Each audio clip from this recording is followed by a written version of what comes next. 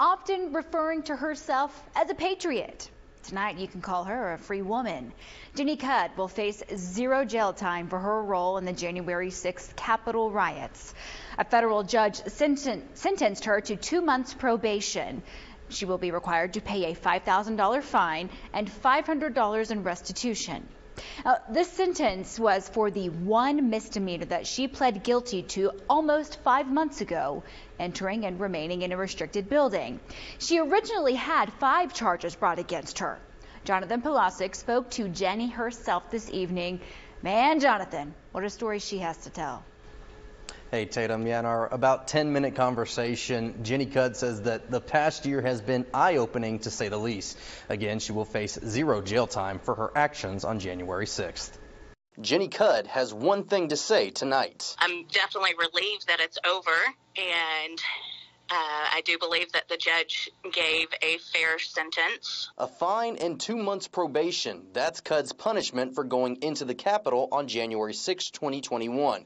The judge ruling today that each case stemming from January 6 are standalone and should be tried and treated as such. One of the things that the judge made perfectly clear to the prosecution was that he does not agree with the government trying to act like January 6 cases can only be compared to January 6 cases. Jordan Fisher sat in on today's sentencing, and many others convicted in the January 6 riots. He says, among others, there was one factor that could impact a person's sentence. Another thing they really do take into account is character letters, particularly if they're not from a family member. For example, Jenny Cudd got a letter from a former political opponent.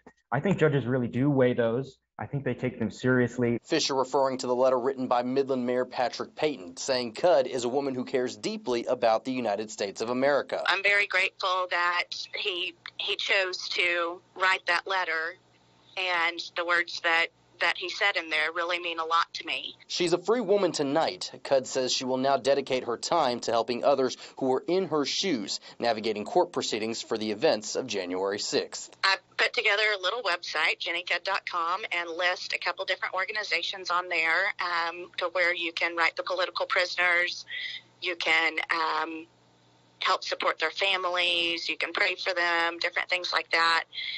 Along with a wonderful organization called StopHate.com that has all of the different information about the January 6 political prisoners and their fundraisers. Now, after the sentencing was over, Cudd, her fiance, and her attorney could be seen taking pictures as they attempt to move on from this whole process.